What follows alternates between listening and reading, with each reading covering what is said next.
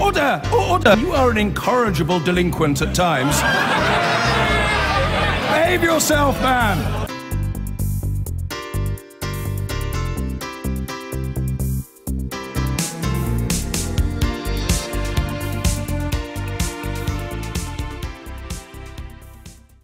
Sajid Javid, what was the reason for shifting £6 billion of corporation tax revenues out of some years into the year that you have to hit a surplus target?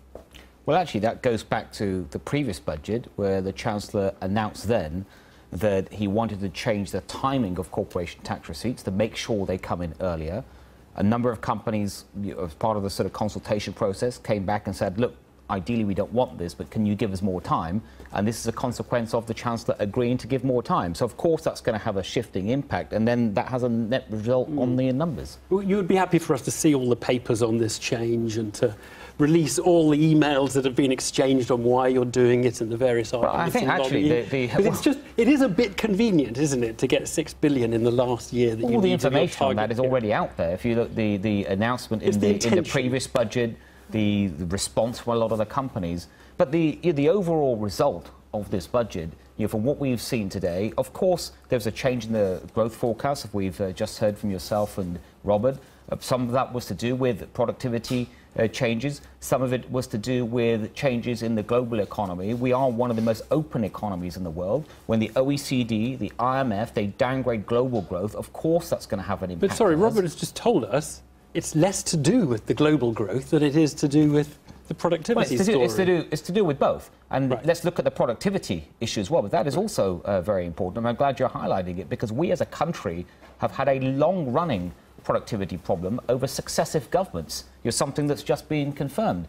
And when there's a change in productivity, of course, it can have a knock-on impact. But we've also seen over the last year, as Robert just mentioned, the Congressional Budget Office, they downgraded their productivity by more than we did. They are starting from 20% ahead of us, aren't they? They absolutely are. It is interesting, because you have been in power. I know you haven't been business secretary, so it's not been your beat for that whole period.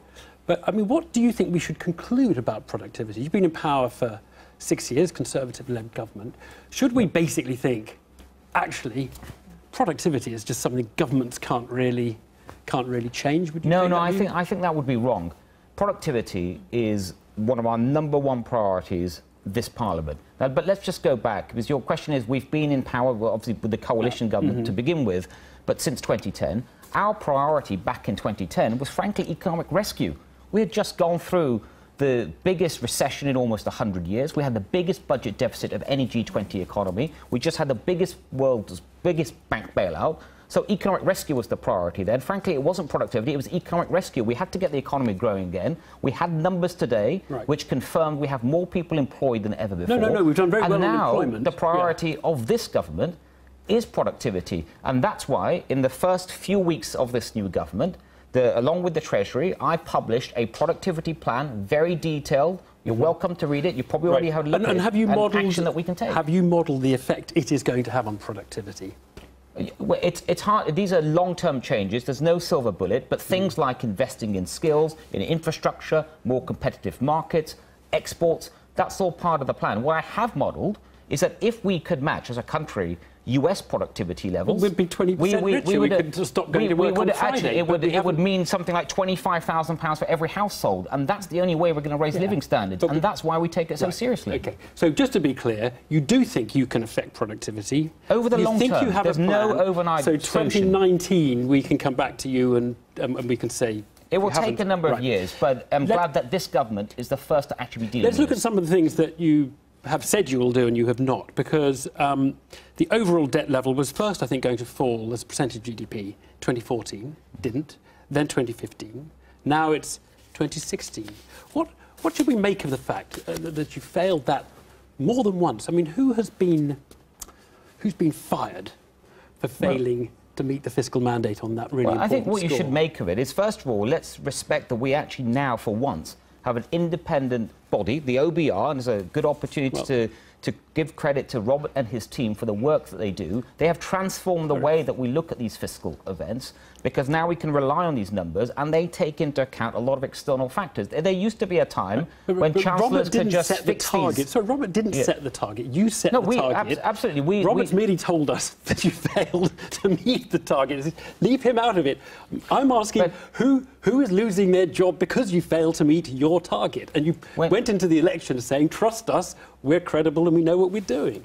When there's a change in forecast, even the smallest change in GDP can have a big knock-on impact on numbers. And our central mission that the Chancellor set out back in his first budget of this new Parliament was that we are going to make sure that this country starts living within its means again. Well, he said there will be a surplus by the end of this Parliament, and that's still what is forecast. The welfare cap, because you introduced it in 2014. You said at the time, under Labour, our welfare bills got out of control. That is why we're introducing the welfare cap. But you failed to hit the welfare cap. Well, again, a small change in forecast, you can have an impact on that. We all knew there were going to be changes in the forecast. That's why lots of people said, don't introduce a silly welfare cap at the time. The people were saying at the time, a welfare cap, you're going to be like 2% off and you're going to miss your welfare cap, and you have. Are you saying we shouldn't judge you on your failure to meet the welfare cap? No, I'm saying you judge us on the discipline that we provide to try and bring the public finances under control. What we've seen since... this is an important point. Are you saying we shouldn't judge you on your failure to meet the welfare cap? We should be judged on our central mission, which is to make sure this country lives within its means. Now, controlling so we should just welfare... put aside the welfare cap and not judge that one on its own? No, because you invested a lot of reputation, and a lot of people at the time said it was simply put there to make life difficult for the Labour Party. It was a partisan thing.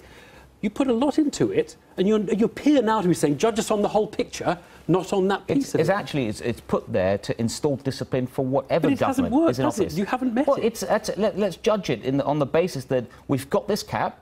If the cap's breached, then the welfare secretary will come in front of Parliament and explain what's happened, is Ian Duncan Smith going to do that? Action. So sorry, is Ian Duncan Smith going to lose his job? Is he going to apologise? Is he going to be taken to court for breaking the law and not meeting the welfare cap? Well, what it will make sure happens is that the discipline that we've put in place works. So now the government of the day, so whichever, this isn't put in for the Labour Party or the Conservative Party. It hasn't worked. What consequence is there to you failing to meet it? And if it doesn't have any consequence, in what way is it imposing discipline? It will mean that when the government now looks at this, and as we've set out, is that we have to make sure that welfare is controlled as spending, that we continue to cut it, and we have the proper measures in place to make sure that we can meet our overall budget targets. That is very interesting, and a lot of people will say it is because you have not delivered the welfare reform that you wanted, that this week you've had to go out and take more than £1 billion away from people on personal independence payments to try and get welfare under the cap. Still hasn't worked, incidentally, but to try and keep welfare down.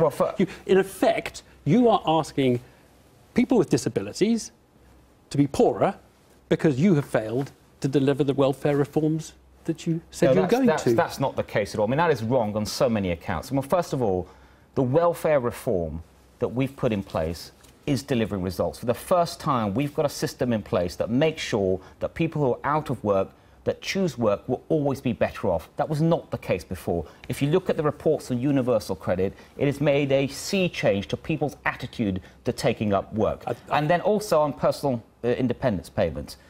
Personal independent payments and its predecessor, the DLA, if you take it together, they're up £3 billion in real terms since 2010. The number of people getting those payments is higher than it was in 2010. A lot of people are saying that's a failure of your welfare. No, I know what it is. No, what it is. No, look, you please allow me to respond, because it's actually a recognition that you have a welfare system that looks after the most vulnerable in society. And of course, I put disabled people at the top of the list. That's why spending has increased. And even during the life of this Parliament, it's projected it's going to rise by another $1 billion. So I don't accept for a second that we've cut spending on disability payments. I'm going to play one clip and give you a chance to answer. This is Graham Ellis. He's a lifelong Conservative voter. He's part of the Conservative Disability Group who's quit that today. Let's just hear what he had to say.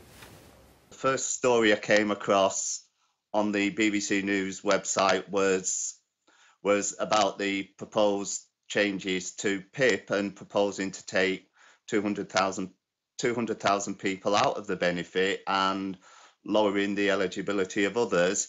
And then I went on to read the story about the raising of the threshold for higher rate earners, and immediately it just hit me that it was a case of robbing the vulnerable to pay the rich. You know, they're saying they need to make savings, and yet they can make tax cuts. And I'm sure people in this country would rather see people looked after rather than see huge tax cuts. What's your answer to Graham Ellis? What I'd say to Graham is please don't believe all the misinformation that's out there. I would not be part of a government that cuts benefits for disabled people. You've just taken £1 billion, you're making £1 billion pounds of savings from We them. have increased benefits for people that are disabled by £3 billion over the last Parliament, and they're rising by a further £1 billion projected during this Parliament. That's an increase. We need to hold it there. Sajid, thank you very much indeed. Well, Seema Malhotra, listening to that, listening to the budget today, your Shadow Chancellor, John McDonnell, said it was morally reprehensible to cut benefits for people with disabilities. Is that your view? I think people will be staggered to hear what Sajid Javid has just said. There's said to be $4 billion, over $4 billion taken out in terms of support for people with disabilities. You're accumulating it over lots of years then, aren't you? Yes, we normally do it per year just to make it easier. In the final year as well, Evan, that is set to be 31% of the net savings in that final year, coming on the backs of those with disabilities. These do you use the word morally reprehensible? I just wonder whether you use that word. Look, I think that's a phrase that John used, and I think it's one that people will understand for this simple reason. I'm asking a very simple question or not. I would say it is close to that, because what you're saying is that you will do almost like a reverse Robin Hood. This is taking from people who use those payments to be able to make improvements in their home, be able to get to work. It's going to be a cost to the state in other ways to take this away.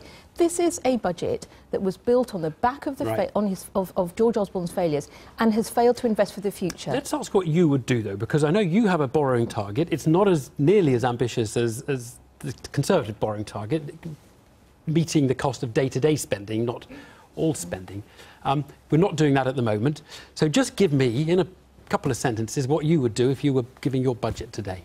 You're absolutely right, and what we would be looking for would be fair taxation, so tackling tax avoidance. There are some measures brought in today, and we'll look at the detail. We would also be saying that you need to invest for growth. This was an attempt to sidestep... Before we get to the growth bit, just give us the difficult decisions, not the easy ones. No, that's not a difficult... I think this is an important point, because this is saying you want to invest in new technologies. This sounds like more borrowing, not less borrowing, though. Well, some of it might need to be borrowing for the future, and that's what we've said. You would need to invest for the future. You need to invest so that you can see the growth in productivity, whether that's through developing skills, through developing infrastructure, but also we would say you'd want to tackle waste. I'll give you just one example, Evan. Still saying waste. I mean, we've been through the most horrific change in the public sector. Let me just give you one example. Everything has been trimmed, and you're still saying you can go out there and find waste. Housing benefit. It is forecast to be 350 million more than George Osborne suggested last summer. And the reason is the government has failed to invest in housing. We know from recent data as well that there are over 200,000 fewer households owning their own home than when George Osborne became Chancellor. So just to be clear, your budget today would have had more spending, maybe some cuts and avoidance of tax and some increases through avoidance, but there's no difficult decision that you would have made, basically. Nothing that would have been taking something from somebody, because I wonder whether that is exactly what people fear about the Labour Party, is that they see what's morally reprehensible, but they have no tough decisions that they want to take themselves. I don't think that's fair, Evan, because what we're saying here is if you want to balance the books, you can do that through two ways. One is cutting spending, and you can do that through waste as well. And the other is making sure that you have ways which are increasing tax receipts. And what we've said is that you need to be investing for growth. We've seen a government now, if you look at the failures on exports, failures on wage growth, also set to fall. These are ways in which you are seeing people paying the price of the failures to run the economy well. OK, there's a huge debate about whether those measures work or whether they achieve what you want them to. We won't get into that now. But let me ask you this. The Conservative government is aiming to take us back to a relatively small state, 37% or thereabouts of national income. Give us a clue, roughly, what sort of size have you in mind? for the state? Well, we'll lay out our plans as nearer the time, obviously, to the next election. But what we will say is this: roughly, I mean, within 5% of national income. What we will say, what we will 40? say, is that this is a government 42? that is seeing No, you're getting back to them. I'm asking about being you. decimated, local government being decimated. This is a budget that has done nothing for the health service and the health service deficit that we're seeing. So, in terms of saying what do people care about, what do people want? This People is a want long public non-answer to my services. question. You're not... But what I'm saying is people want public services and they want a state that's on their side.